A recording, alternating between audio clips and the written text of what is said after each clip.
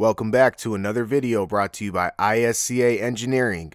In today's video, we will be talking about three-phase alternating current motors. We will cover different kinds such as the induction motor, synchronous motor, squirrel cage induction motor, and wound rotor induction motor. This video is a continuation in the motor control series. If you haven't watched any of the previous videos, I highly recommend watching those before continuing this video. Before we dive into the video, if you are not yet subscribed, then please hit the subscribe button, like the video, and leave a comment. Also hit the notification button so you won't miss any of the new videos uploaded. Let's get started. To understand AC motor operation, it is important to think about rotating magnetic fields, which are a key component to the operation of all AC motors.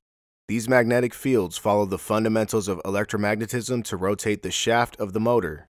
When we apply a three-phase supply to the stator windings, a rotating magnetic field is produced which causes the rotor to turn at a speed that is dependent on the speed of the rotating magnetic field.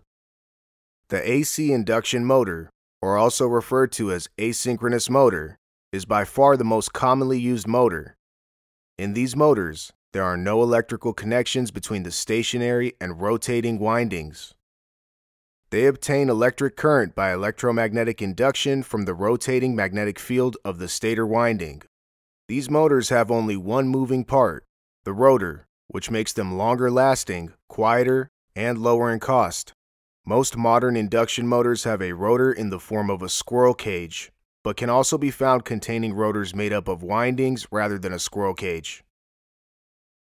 The squirrel cage induction motor is one of the most commonly used motors, often used in several commercial and industrial applications. It gets its name because the rotor inside of it looks like a squirrel cage. When voltage is applied to the stator windings, a rotating magnetic field is produced. The rotating magnetic field induces a voltage in the rotor windings, which causes currents to flow in the rotor bars. The rotor currents produce their own magnetic field, and this interacts with the stator magnetic field to produce a torque. These types of motors can be found in applications such as centrifugal pumps, large blowers, lathes, and many more. The wound rotor induction motor, or also sometimes referred to as slip ring motor, is a variation of the start induction motor, designed to provide high starting torque for loads with high inertia.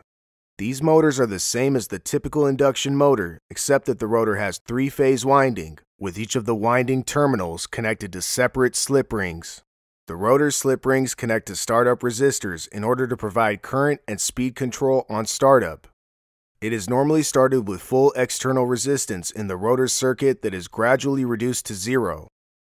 The result is a very high starting torque from zero speed to full speed at a relatively low starting current. The three-phase synchronous motor runs at a constant speed from no load to full load in synchrony with the line frequency. When a three-phase voltage is applied to the stator windings, a rotating magnetic field is produced. DC voltage is then applied to the rotor windings and a second magnetic field is produced. The rotor then acts like a magnet and is attracted by the rotating magnetic field. The result of this exerts a torque on the rotor and causes it to rotate at the synchronous speed of the rotating stator field.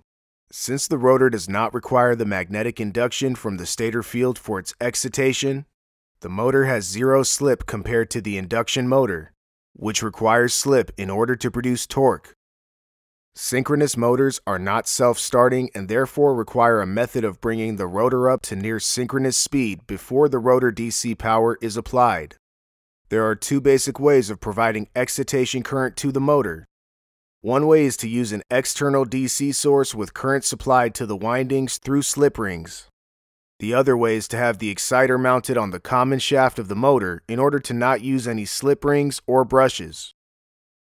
This concludes the video over three-phase AC motors. If you have any questions or comments, be sure to leave it in the comments section below.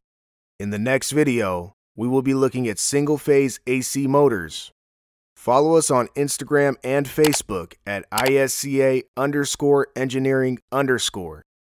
The links will be provided in the description. There we post content on electricity, controls, automation, and much more. Thank you for watching. See you in the next video.